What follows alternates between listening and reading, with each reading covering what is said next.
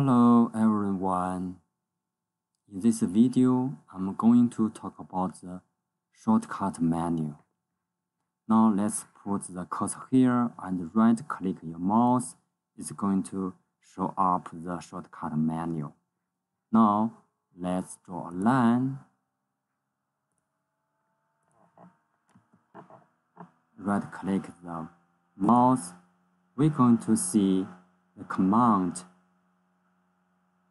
repeat the line and the recent input are showing up here. So basically, the shortcut menu are going to show the command that's quite relevant to the current activity. So let's draw a circle here and right-click the mouse. We're going to see the repeat circle and recent input circle and line. Let's draw a rectangle. So we right-click, we see repeat the rectangle, and in recent input, we're going to see the rectangle.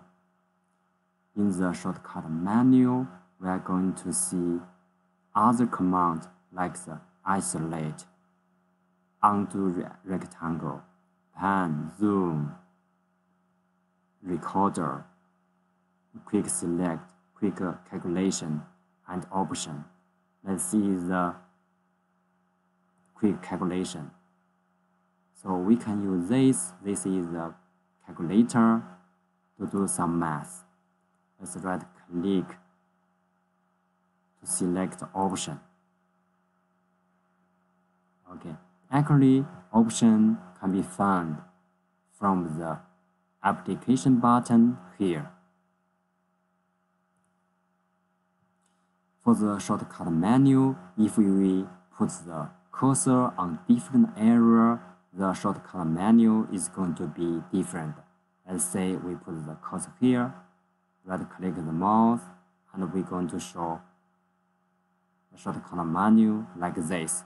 Let's put the cursor here, right-click it, it's going to show up the short menu like this.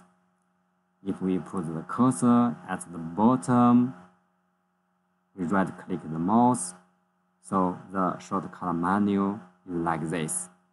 So let's go to here and right-click it, so we see the shortcut menu like this.